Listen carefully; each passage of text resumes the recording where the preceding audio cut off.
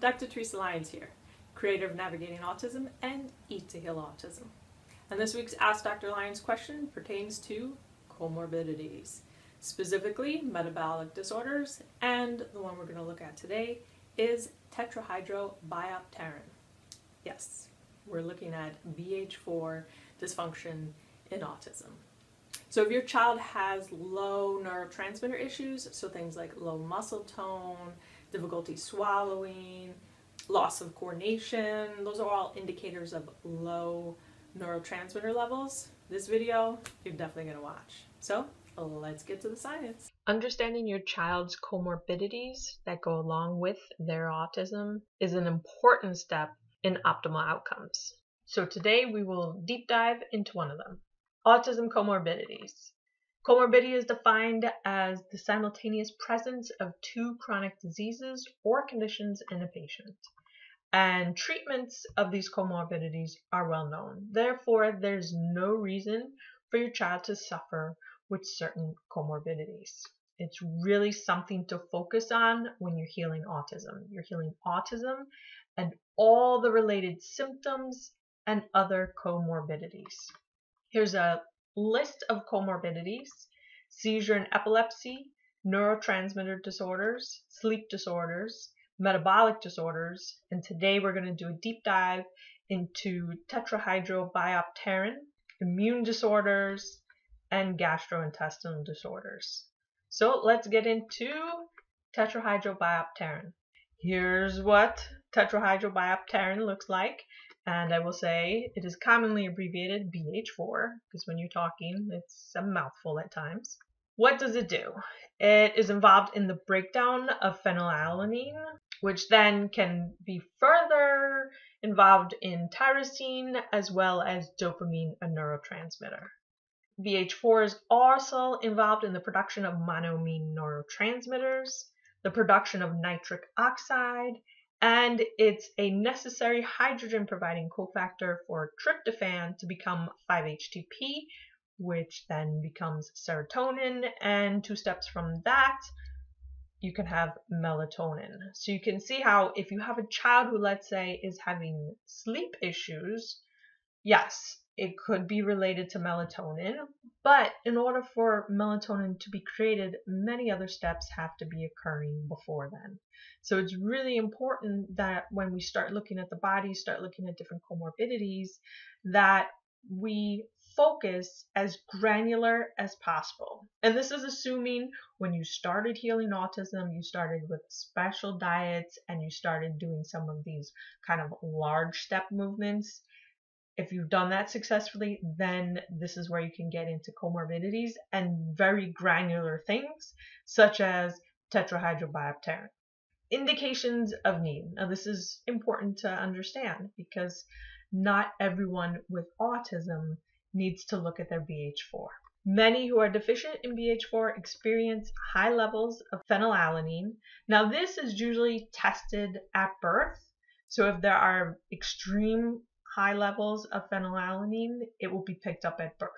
However, our bodies continue to grow and change, so this is not consistently monitored at all times. But this is a pretty easy blood test to have your physician order. Another indication of need is low neurotransmitter levels. And what does that look like? That looks like lack of muscle tone, overproduction of saliva, and it's really more often difficulty swallowing, so you'll see someone drooling, and many times it's just because swallowing is difficult. And again, that's due to low neurotransmitters because you have to have that coordination from the brain telling all the muscles in the throat to swallow and coordinate and continue to breathe, all those very easy things that many of us take for granted, which when you have low neurotransmitter levels can become quite difficult. Loss of coordination, abnormal movements or spasms, delayed motor development, and another indication of need is failure to thrive. BH4 and autism. So that's what we're all here for, and that's what I like to focus these videos specifically on. Cerebral spinal fluid of those with autism have shown low levels of BH4. So what that really means is, all right, in the spinal fluid you have low levels of BH4 that can translate to central nervous system low levels of BH4, which then impacts directly into the central nervous system neurotransmitters. There have been numerous clinical trials studying BH4, both double-blind, placebo-controlled crossover trials, which are like the holy grail, all the way down to open-label trials, meaning everybody knows what everyone's getting.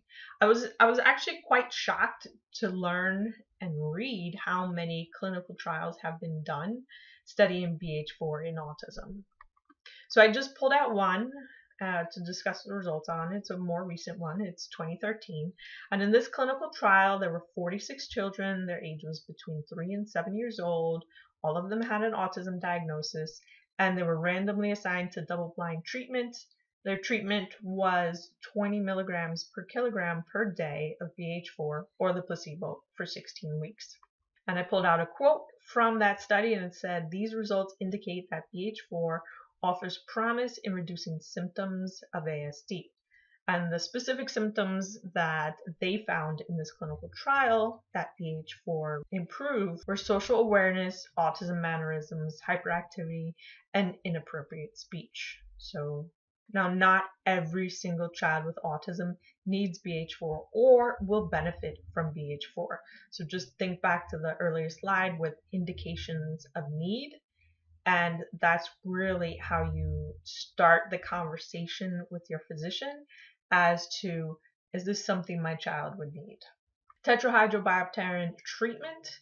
So there are disorders of tetrahydrobiopterin deficiency, and those are well known. You don't have to have autism to have this type of deficiency, and you can have autism and not have tetrahydrobiopterin deficiency. But these deficiencies can be classified as transient, mild, or severe, and treatment depends upon severity. Some of the treatment can include neurotransmitter precursors if it's severe enough. There is one FDA-approved medication, it's BioMarin's Kuvan, and it's FDA-approved to reduce blood levels of phenylalanine. Many physicians have used this off-label for those with autism. Tetrahydrobiopterin Diet. You know, I'm a strong advocate for optimizing your child's diet when they're healing autism, but you can't get BH4 from diet. There's not a good source of BH4 from diet. Our body makes it, and certain bacterial strains make it too. Those with autism are known to have abnormal microbiota, and this is why special diets that focus on rebuilding the gut are so efficient in healing autism symptoms and or comorbidities at the same time.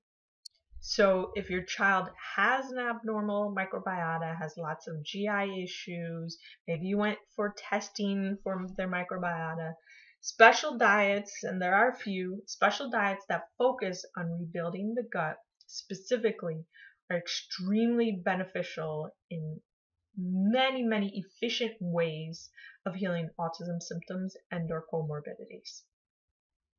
That's just the facts. And here are some references in case you want to do some further reading.